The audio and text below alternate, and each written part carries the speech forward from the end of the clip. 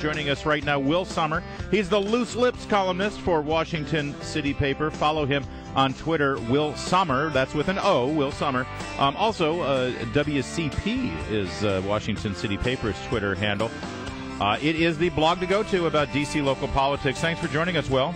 Thanks for having me. So we're in the midst of this mayoral campaign, although it was kind of a quiet summer, was it not? But now things should start heating up now that we're hitting Labor Day weekend. First off, now that D.C. kids are going back to school, are the candidates bringing out their education plans? Yeah, absolutely. We've had this going on for a couple months in the background now. The plan to overhaul the school boundaries, what school you go to, generally based on geography. And we've seen Vince Gray, now that he has, the current mayor, now that he's lost his reelection bid, he's come out with this plan that, with a lot of people, is unpopular. So he decided on that last week, and David Catania and Muriel Bowser have both come out saying they don't like it. And speaking of Catania, he got a pretty good endorsement there, didn't he, from the police department? Absolutely, yeah. The police are backing him, which is, to some extent, unusual. They've shown themselves to be, Muriel Bowser has been endorsed by the Labor Council that represents most of the unions in the city. It's sort of a demonstration of, on one hand, a little support for Catania, as well as the police department's willingness to go their own way. But it also kind of sends a message. I mean, listen, Carol Schwartz has suggested, Carol Schwartz, the other independent candidate in the mayoral race, she has suggested that the only reason that Catania got that endorsement from the cops is because he has secretly promised to fire Chief Lanier. Is there any validity to that? I mean, I have not been able to find it. The police chief is certainly very popular. I think Catania would be probably loath to get rid of her just based on her popularity. I would caution, Carol Schwartz has sort of been known for having the best intentions as far as some of the things she said, but then when you ask her, she says, "Oh, that's just something someone told me." But by the way, Carol Schwartz, who when she entered the race, many people suggested that maybe she's just doing Muriel Bowser's dirty work for her, since there's some bad blood there with David Catania. Has she said anything critical about Muriel Bowser yet? I've been searching in vain. Yeah, well, no, I actually, there was kind of this funny exchange.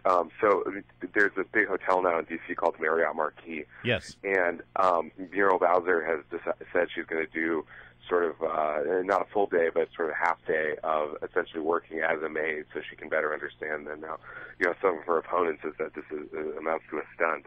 And Muriel Bowser has been traveling around to these different cities, meanwhile, and meeting with the mayors. And Carol Schwartz essentially said, I'm glad she was able to take a break from her minimum wage hotel maid job.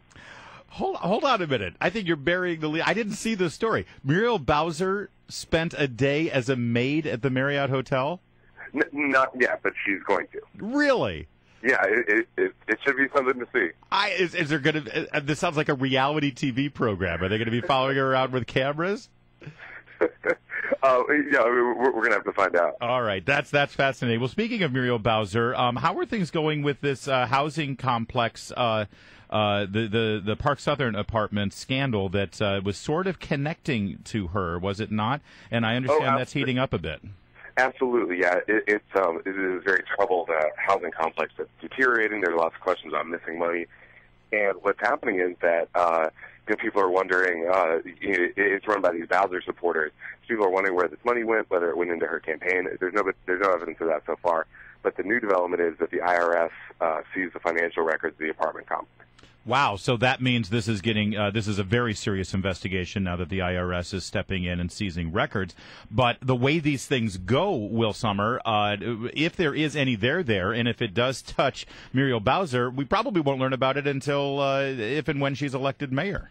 Absolutely. I mean, we've seen Vince Gray still under investigation 4 years after his first campaign. But what this is it provides David Catania with kind of a stick to hit Bowser on. Particularly, she refuses to investigate it through her D.C. Council Committee, which covers housing issues. And so that's something you can keep going back to during the campaign. Well, and given that, I've got to ask you, I mean, where is David Catania? You would think that he would be able to really exploit this issue and Muriel Bowser's lack of experience and really try to, be out there and drum up some support. But it seems to me, and maybe I'm not paying close enough attention, but he seems to have been running a kind of stealth campaign so far. Right. So the summer in D.C. is, as it is everywhere, not a lot of people are paying attention to politics. The Catania campaign has been doing a lot of, groundwork, kind of the boring stuff that gets you elected, meet and greets, that sort of thing, as has Bowser. I mean, she's doing a lot of door knocking. I think we're going to see a lot more of a public kind of citywide campaign emerge after Labor Day.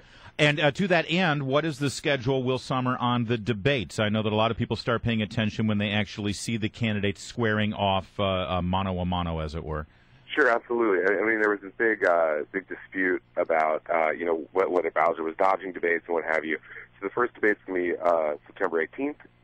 That's at American University. That's going to be kind of the big showdown. And then, but the most exciting and fun debate will be City Paper on October 6th at the Black Cat at the bar. So it's it's a little rowdier than the other debates. First of all, I well done on the shameless plug for City Paper. But hold on, let me get the details on this debate. It's happening at a bar. Where is it? Yeah, it's a bar on around 14th and U Streets downtown. The Black Cat's kind of a classic DC rock venue, but they decided to give it over to the real rock and roll, local politics, and. Wait, and what?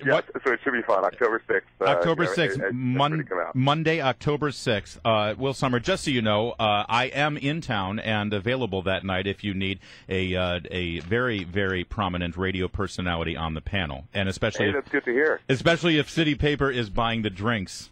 All right, and finally, I got to ask you: are all these debates going to include Schwartz as well on the panel? Yeah, so ours will. This is in kind of it is actually brings up something else interesting. So Carol Schwartz is a former council member. It's going to be hard to essentially exclude her, even if her chances of winning are pretty low. But then there's kind of some kookier candidates. There's a libertarian. There's a lady who plays a trumpet instead of answering her question. Is that the one? I've seen this poster. It's like Star Child or something, or I've seen it around Cleveland Park. Yeah, so Muriel Bowser is essentially trying to have those candidates included as well, which would certainly disrupt the debates quite a bit. It's not a debate unless the rent is too damn high guy is also up on the stage.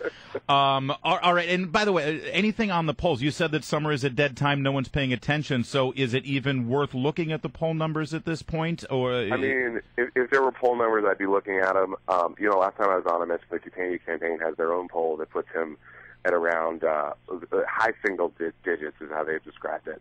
But then you have to figure they paid for that, so take that with a grain of salt. After Labor Day, we should start seeing some polls. All right. Will Sommer, always good to have you. Again, it's the Loose Lips column at Washington City Paper. Follow him on Twitter, Will Sommer. That's with an O. Thanks, Will.